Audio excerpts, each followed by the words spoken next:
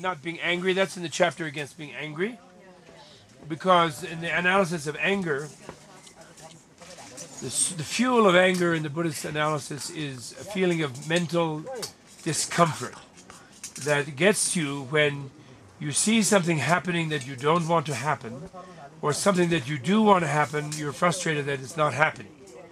And so the Buddhist approach to that is to be very aggressive before you're angry about either stopping it or making it happen, the bad or the good thing. And very radical and forceful even, which makes it different from some sort of don't be angry, be a martyr complex that people are always afraid of, especially in our culture. Women are very afraid of. I've taught this many times.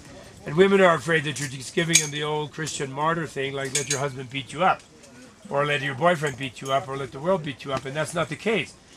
The case is before they beat you up, before you're mad, if you see they're going to beat you up, get after them, and forcefully.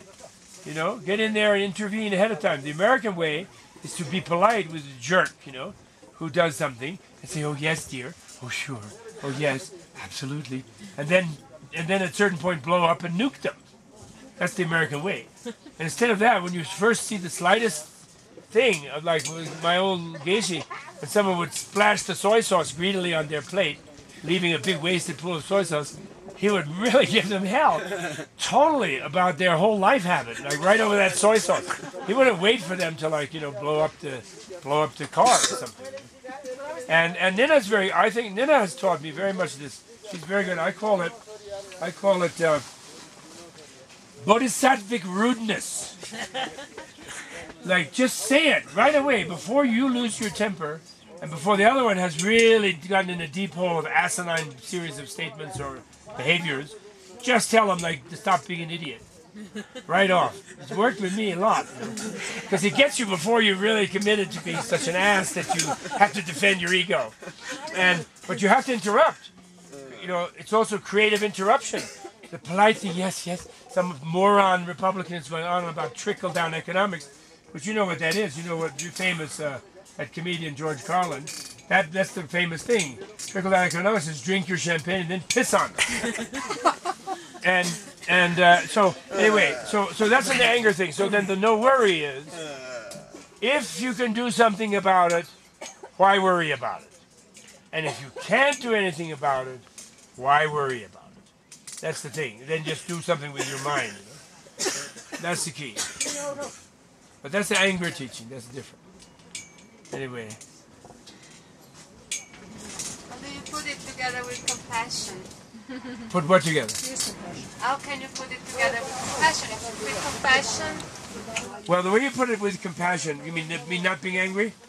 Yeah. In the teaching of Shantideva, there's the 6th chapter, which is the origin, believed to have come from the Bodhisattva Manjushri, the wisdom Bodhisattva, of the great teaching of compassion called the exchange of self and other, which we meditated on together. And that's linked to the 6th, that's in the 8th chapter, rather. And in the 6th chapter is the teaching of tolerance, Shanti, forbearance, tolerance, which is the non-getting angry. So before you can suddenly go and be great compassion everywhere, in a way, with someone, you first have to not be angry with them for being such a pain. And so there's the beautiful steps of how to overcome anger.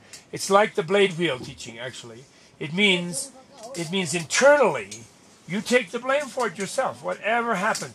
If anybody's harsh to you, if anybody says anything, if anybody does anything, internally you say, well, I did it in the past to them. It's, something I did, I don't know what it is, maybe. I'm not innocent. I have a past, and you completely take the blame. It doesn't mean that you necessarily go out and run out and say, beat me up, I want to take some blame.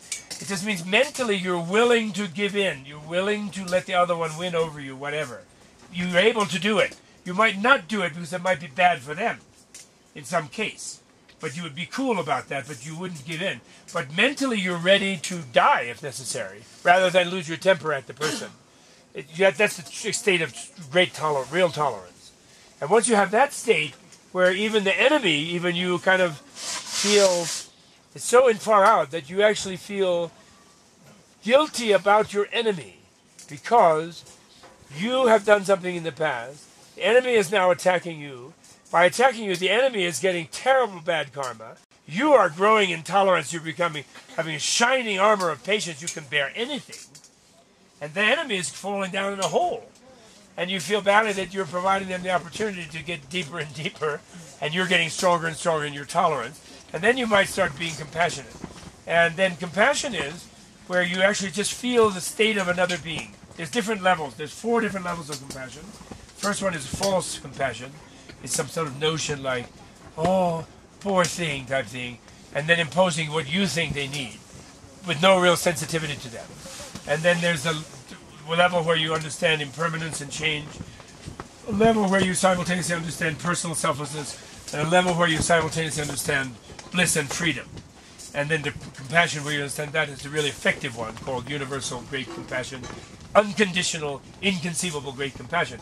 And that means as simply as this. It's like I'm compassionate to my hand because I don't put it in a fire. And if it touches fire, I immediately want to fix it because I'm connected to it by feeling. And the state of a Buddha, as I said, when you become a Buddha, you identify with the infinite universe. And that doesn't mean some blank, empty space of some divorced samadhi like too many Hindu and Buddhist teachers teach, I'm sorry to say. Like a big escape, big selfish escape, actually. What that means is every sensitive nerve of every being is part of infinite reality. Every nerve. And you feel every nerve. And of course then people wonder, how can you feel every nerve? It drive you crazy. But somehow it's like double vision. You feel it, but you have a bliss energy that somehow enables you to be completely aware of it without it overwhelming you. And it's because you're not one little person receiving it, you're everything. You follow? So at that time, you just naturally react to help others resolve their suffering. Because you feel their suffering. It's your suffering. It's not, and you don't think you're doing any big deal. You follow? And everyone simultaneously. But then there's the more complicated things. Because sometimes people's suffering helps them grow. Certain type of suffering. You don't want to always do palliative work. You want to do curative work. So it's very complicated and very fascinating. And it is the difference between Buddhism, ancient Indian Buddhism, 1,000 years ago, and some Hindu forms of Hinduism that were very connected to it, and then the subsequent post-medieval re-Brahmanized Hinduism, where they reestablished